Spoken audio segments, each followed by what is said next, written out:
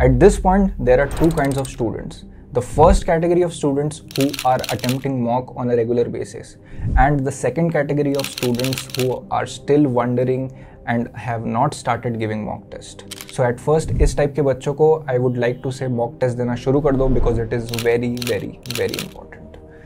Now, giving mock test is not the only thing. You should be able to analyze it properly and able to learn from your mistakes properly. Then only you will be able to improve yourself. It is very important to follow a mock test series properly and give all the mocks that the particular mock test series has. Specifically talking about phodu.club tests, all the mock tests vary in difficulty and in weightage, which is exactly how BITSAT works. So just giving one or two mocks and drawing out conclusion will not help you out. You should at least give 10 plus mocks so that you are actually familiarized with the actual BITSAT pattern. Now we have been getting a lot of queries that bhaiya, how should we actually analyze mock test? What is the right way of analyzing mock test? And in this video, I'm going to tell you exactly that.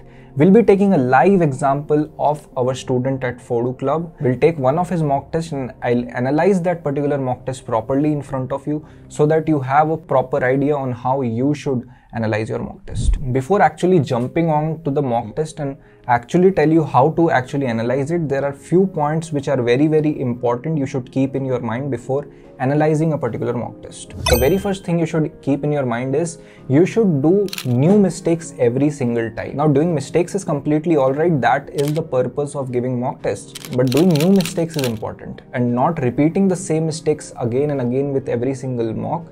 That is very important. Then only you will be able to improve. Now your focus should not be just increasing the marks.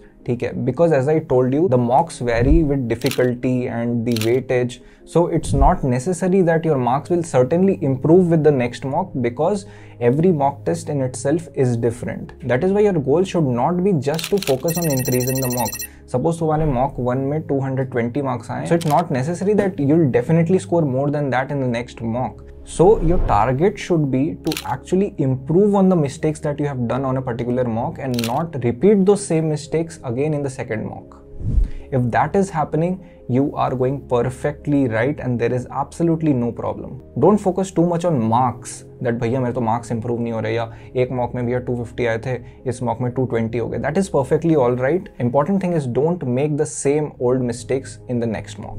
The major mistake that students do is that mock test तो दे देते हैं but they do not work properly on getting the proper feedback, on reviewing it properly, and that's why you are not able to improve properly. You need to shift your mindset and you should look at mock tests as mirrors who will actually tell you your shortcomings so that you can improve in the next mock. The very first thing you should do right now is to make a mistakes notebook and write down all the mistakes that you are doing. I'll tell you in detail on how to actually use that, but right now you should make a mistakes notebook. Alright, so let's jump on to the mock test and let me show you how to actually do it.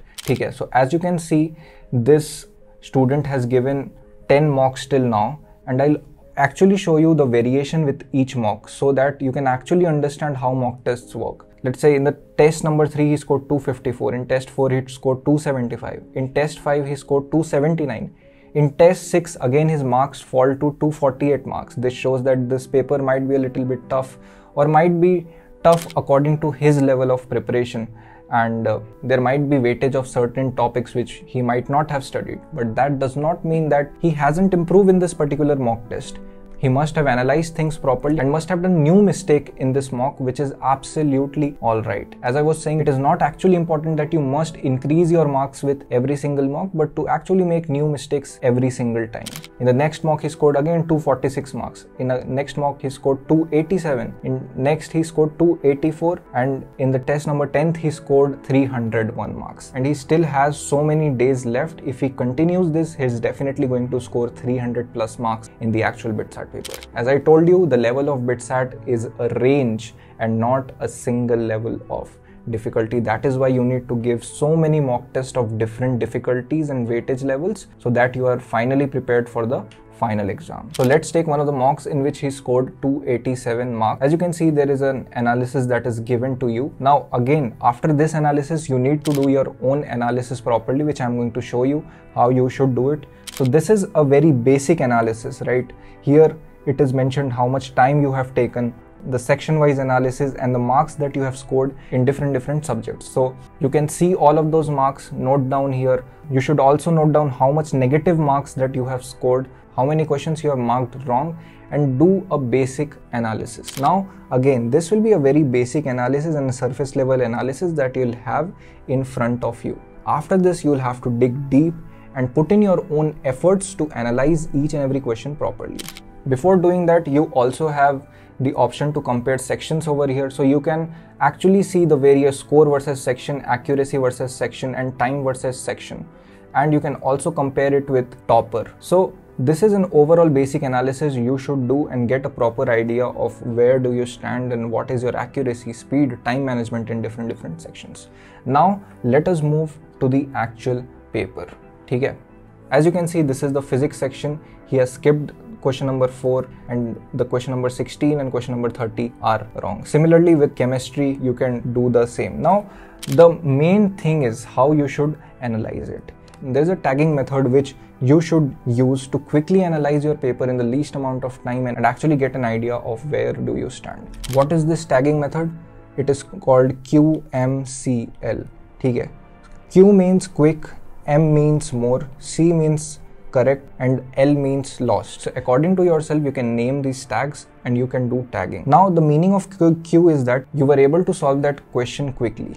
The meaning of M is that you took more than 2 minutes to solve that particular question. You took more than the time actually required to solve that question. C means that the question is correct, and L means you have lost marks in that question, and that means the question is wrong. So now you have to use this tagging method for all the questions that you have attempted and go deep into it. So write all the question numbers like this. So there can be 4 possible combinations. The first combination is quick QC, which is you were able to solve the question quickly as well as the question was correct. Now this is the best case scenario, and this is how your most of the questions should look like. The next tagging is QL, which is you marked the question quickly but it was incorrect, you lost marks in it. So you have to keep a note of this particular question. The next is you took more time and your answer is correct. You also have to take a note of these type of questions, because mostly students ignore the questions which they have marked correct. But there is an opportunity to learn from those questions in which you have taken more time, so that you can actually figure out that whether or not you have wasted time in such question and how you can improve your speed in the next mock test. And the last and the worst thing that you can do is ML, that is you took more time in solving a particular question and you also lost marks in it. This is the worst thing which you can do. Now you have to use this tagging method for all the questions. Once you are done with it, then comes the next step. Now you have to segregate those questions again, whether it was a conceptual mistake, and if it was a conceptual mistake, what was it exactly? Whether you didn't know the concept, didn't you have enough practice, you didn't know the theory, or you knew the theory but you wrongly applied the concept. That is also a case. So taking the example, as you can see in this question, the student took around 1 minute and 30 seconds and marked it correctly, and which is an ideal case and it is perfectly alright. Now moving on to the next question. Though he has marked this particular question correct, but he took 3 minutes 20 seconds, which is a lot of time. So definitely there is a scope of improvement in this question. Now it can be the case that he had time left at the end of his paper and then he gave time to this particular question and ultimately marked it correct. But there can also be a situation where he attempted this question at first and took so much time, because of which he was not able to solve other questions. As you can see, his time was 3 minutes 20 seconds, and on average the time taken is 4 minutes 18 seconds. So this actually tells that this might be a trap question and you should actually avoid this question and give time to other questions. The other type of mistake could be silly mistake. Now silly mistake भी हम बहुत ऊपर से लिख देते हैं, but you should go deep into it, that whether it was a calculation mistake, or whether I applied the wrong formula, or whether I marked the answer incorrect. Suppose question में पूछा था which of the following options is incorrect, but you marked the option which was stated correctly. So you have to go deep into it. The next thing could be managing time, as I told you, that you took more time and the question was correct, and you took more time and the question was incorrect. Again, for the scenario, why did you take more time? You'll have to note it down. Was it because of your ego, or what was the actual reason? And the next thing is irrelevant thinking. A lot of times students do irrelevant thinking on a particular question, and that's what cost them marks. So you don't want that, right? So for all the questions, you do the tagging. After tagging, you do a proper analysis according to this particular chart and in detail actually know what is the problem. And after that, as I told you, make a mistakes ka notebook and you write down all the mistakes that you have done. Now, how to actually maintain your mistakes ka notebook? I'll quickly give you an example. As you can see, this particular question is wrong. So I'll just make a short note kind of a thing so that I just remember the question which I have marked incorrect and write a small solution of it. So I'll just make M 3m, radius r 3r, and I'll just write the formula, that is gm by r. This is just in my own language, in my own words, so that whenever I look into this, I remember this particular question and I know what mistake I did, and it is clear in my head that I won't be doing this mistake again.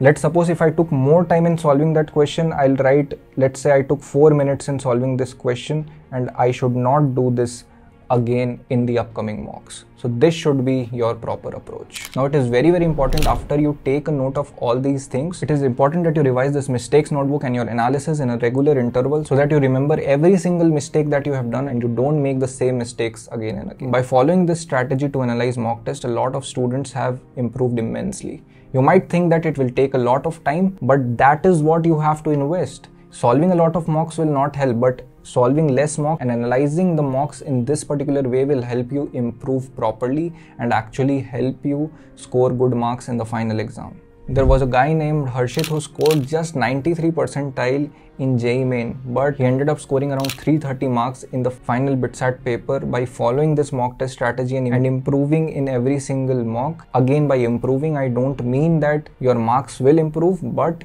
you will make new mistakes every single time and you will not make the same mistakes again and again. That is very important. So examples like Harshit are endless. The only thing is you have to follow a particular test series properly, analyze the mocks in this particular way, and nobody can stop you from scoring your best potential marks in the final BITSAT paper. Now this was all about how you can analyze your mock test. But तुम्हें ये जानना है कि how to do revision properly. What is the correct method of doing revision? Then you can click here and watch this video. Wish you all the very best. साथ में फोड़ेंगे.